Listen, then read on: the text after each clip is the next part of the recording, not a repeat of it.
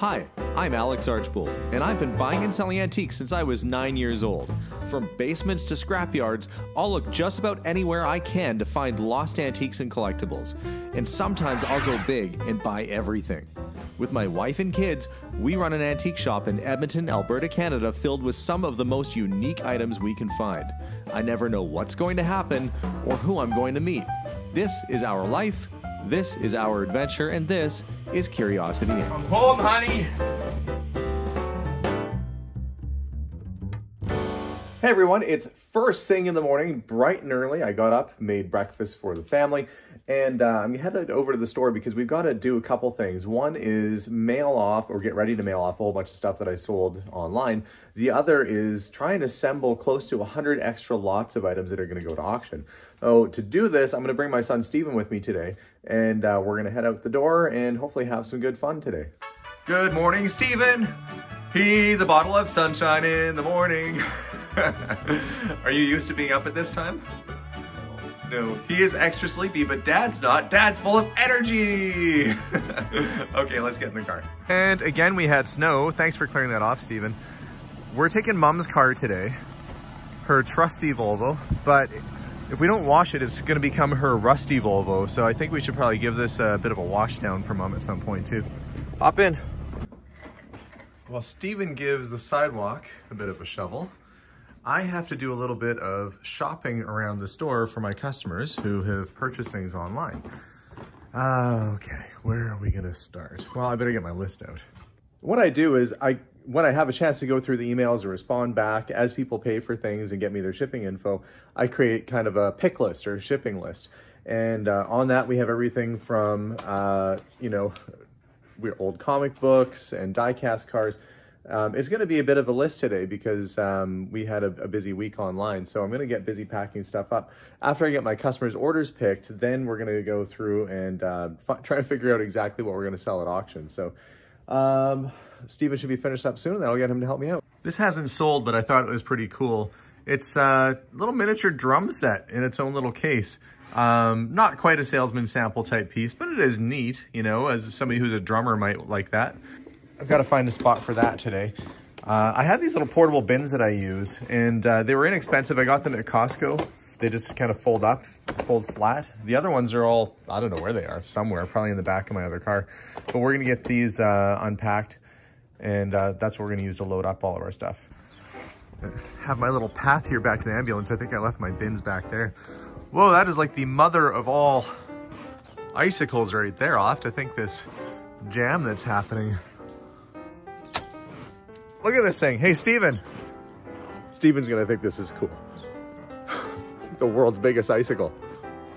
Hey, Steven, check out this icicle. Here, hold it. Okay, you gotta show how big it is compared to you. It's like, you know, 2/3 of Steven tall. Poor snow-covered little ambulance. Let's see. Did I leave my bins in here from last time? Oh, yeah, I see one back there. So I've got 2 bins, and most importantly, I've got a cardboard box. I'm actually running out of boxes and supplies, and I'm running out of places that sell this stuff. So that's gonna come in super handy. Okay, well, the Red Adair Zippo lighter set sold, so we'll put that in the bin.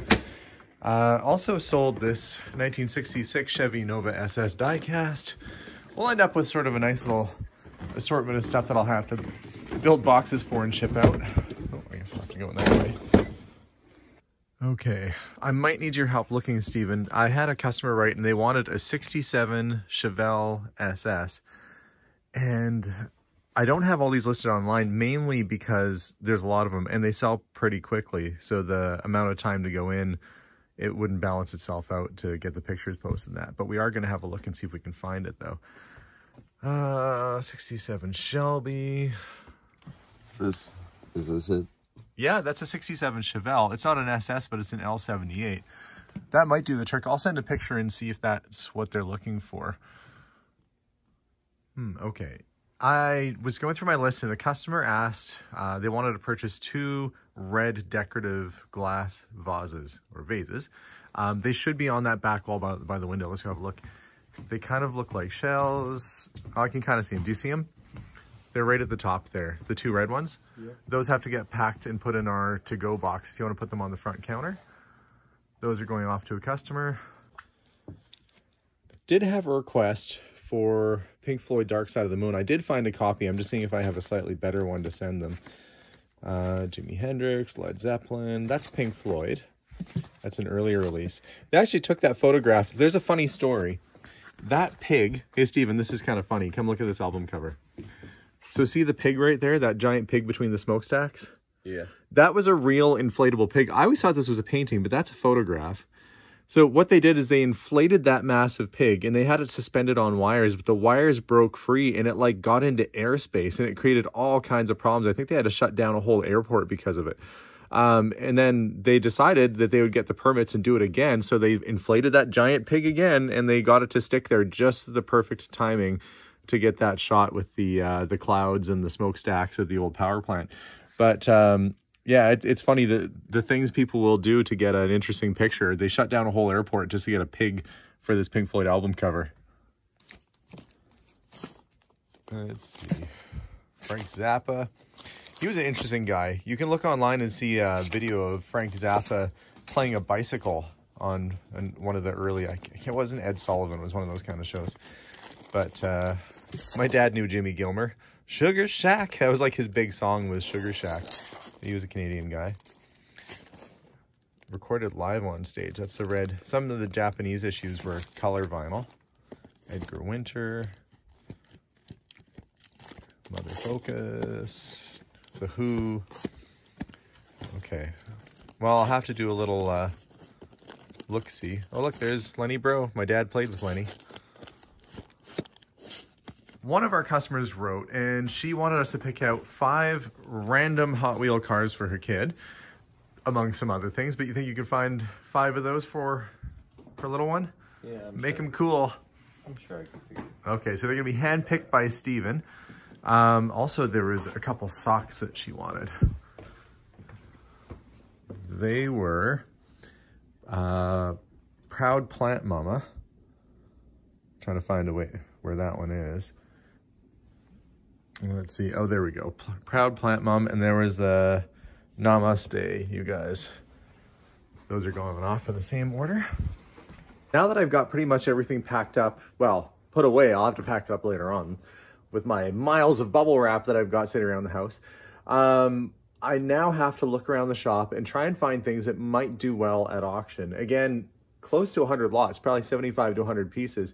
But this time I'm thinking small. This time I want things that are going to be easy to mail, won't take up a whole lot of room, and probably things I'm not going to miss from being around the store too much, but they still have to be of interest to people to bid on. So I think I'm going to head over to the military cabinet and see what's over there. Well, this can go. That is a more modern Canadian military hat. It does have a fun sort of, I say fun, but I like the beaver logo on the hat badge there, 22nd Regiment. Nice piece. Sold the uniforms, well, selling the uniforms this Sunday, but I can take the hat and put that through. Let's see what else. What I'm going to do is probably go through some of the little smalls. Like I've got these cabinets full of stuff, and we're going to put a batch of stuff together that we can put up for auction. I've got a few little bins that are just full of stuff like this, which I can put through, like these auto strop razors. I could probably put one of those in. These are a nice little thing. You put your safety razor in, and then it has an auto strop feature, so it will actually sharpen it as it goes back and forth. It's a nice little set, nice early razor. But I think these will go over really well. These are 1950s ladies' cat-eye sunglasses. They're prescription, so you'd probably have to get new sunglass lenses put in. But what a great look. Hey, Steven. What do you think of my new glasses? I can't see a thing. This prescription is kind of strong. You think I should wear these out in public? I dare you. You dare me? Yeah, maybe not my style, but they're gonna look great on somebody. So we'll get those off to auction this week. I have a pile of smalls, military hat badges or cap badges, some war medals. Lots of this can probably go to auction too, because it doesn't take up much space. It's easy to ship. It's not going to cost a whole lot for shipping, and it's really cool. It's really neat. This is kind of an interesting piece. It's got the little case there, but you can see on the front, it's got this nice depiction. And on the back, it says Dominion of Canada. So you know it's early because it's not Canada, it's Dominion of Canada, to commemorate the signing of peace at the termination of the Great War, 1914 to 19. So that would be something that people would have carried around at the end of World War I, or worn. And they were just, you know, happy that they were done with that horrible period of time, you know. So that is kind of a cool World War I artifact. So that can go up for auction. This is kind of a unique piece. These were given out to war veterans, and you can see, if you look really carefully, it says Veterans of Foreign Wars of United States. And you can see they were a post commander, county commander, and department chief of staff. So, you know, kind of a little bit of a muckety-muck in the military. Kind of a unique thing, and I'm sure they wore this very proudly for some time. And now here it is at my shop, and soon it'll be in somebody else's home before too long. I've run out of things for Steven to do for right now. He's keeping himself occupied, testing out the pole position game. Yep. Okay. I think for this auction sale, I'm also going to put through a couple of our vintage books too. I've got a really early, well, an 1800s family Bible, and I think that's the sort of thing that would do well at auction. So we're going to give that a try.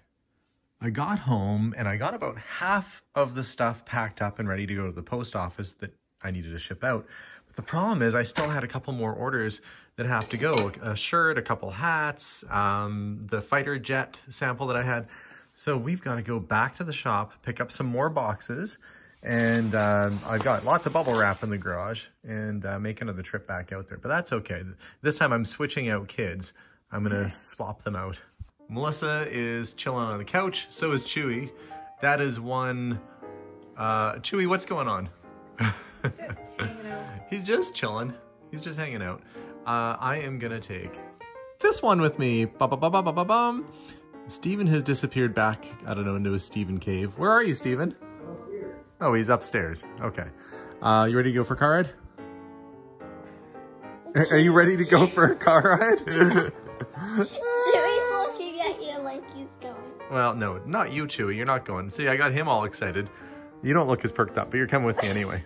I had to switch out from my Converse to these giant Sorel winter boots, not because it's that cold outside, but because when Steven and I were at the store earlier, I dropped an 1863 Colt on my toe. Luckily, the gun wasn't damaged, but my toe, on the other hand, not so much, and I don't really feel like going into a doctor's office or hospital for something like that right now. So I'm just gonna wear these big old shoes and wait for the swelling to go down. Abigail, if you look behind you, there's a really big pink picture. You gotta come stand next to it. It is, I don't know, about 5 feet tall. It's bigger than you. But do you know where that was? No. Would have been in somebody's bedroom, probably on their wall. That's a musician. Her name is Janis Joplin. She was a rock and roll singer. She had a really cool car that Dad would probably love to have. She had a Porsche 356 convertible, and she had one of her friends that was a roadie. Do you know what roadie is? Like the people who rode the, I don't know. Oh, you were on the right track. A roadie is someone who helps set up your gear at a concert and travels with them. But they were also an artist, and they painted this really crazy car for her. I'll show you a picture of it so you know what it looks like. But that was from the 1960s when she was still performing. And it's just a really interesting picture. And I don't know, it's got all the pink colors. But, you know, if you put it under black light, it glows. That's what was cool about those 60s kind of posters like that. It glows under black light. But maybe we'll have to get you a special fancy painted convertible someday too. Okay. You're not sure about that? You don't want a fancy convertible? I don't know. You don't know? Okay. Well, we need to find a couple other things to pack up. We got the boxes by the front counter, right? Yeah, and somebody asked us to look at some other pictures, so let's have a look around. And I'm glad that Steven and I were able to get the items off this morning to auction, because after we dropped it off, we found out that they aren't accepting any outside auction items for quite some time until they get the okay from the government. Luckily, though, they still have several skids of items that I'd taken over in the past, so we can still sell online that way through the auction house and at least get some revenue coming in. But that was my last go at auction goods, so now I'll be down to buying and selling the old-fashioned way, I guess, and you know, selling to folks online. But we're just about done, I think, here today. Abigail's keeping herself busy. And since Dad's going to be bored and stuck at home, I might see if I've got a few of my little junky cars in my variety bin here that I can bring home to maybe repaint or do something with. Oh, look. That's our car, but that's the two-door version of it. I think I have to bring that home. I'm going to put that in my pocket. But there are a few other little toys like this that, you know, they're really not worth a whole lot as they are. So it wouldn't hurt it too much to repaint it, do a little restoration on it. I'll see if maybe there's something in here I can bring back to fix up. Just so Dad's got a hobby while I'm waiting for the interior on my actual car. I can't do too much work on it until then, so I'll bring home a couple toys to fix up. And we can probably take it off the hanger. So somebody bought the Fiat Rally Team jacket. It was about $100 Canadian. Don't worry about the hanger, honey. You got it? I was putting it away. Yeah, actually, if you want, you can put the hanger on the pinball machine. Dad will put it away after. So that, why don't you hold it up? This was an old jacket we found. It had these Rally Team and Fiat graphics right there. You make a very good display person, Abigail. So that is going to get shipped off too. Let's bring that back home with us and get ready to pack up. Okay. With all this driving around and running errands and packing stuff up, I almost forgot there was one errand that I'd kind of promised to do. I forgot I'd promised to wash Melissa's car.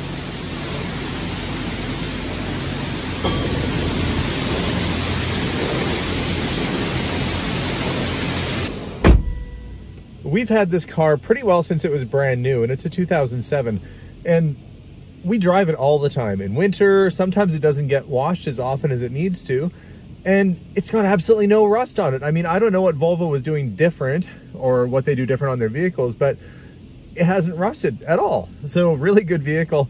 We definitely buy another one. When the time comes someday, I will get Melissa a new one of these cars. It's an XC90. But for now, we'll keep this one clean and keep it on the road. Well, thanks for your help, honey. Would you mind carrying the boxes into the house for me? Sure. That's it. 3 weeks of being closed, and we're still trying to keep as busy as we can. I mean, heck, social distancing. I don't know what else could happen, but, you know, who knows? Okay, thanks for your help, honey. You can head inside. Thanks for watching today's episode, guys. We'll see y'all soon, and bye for now.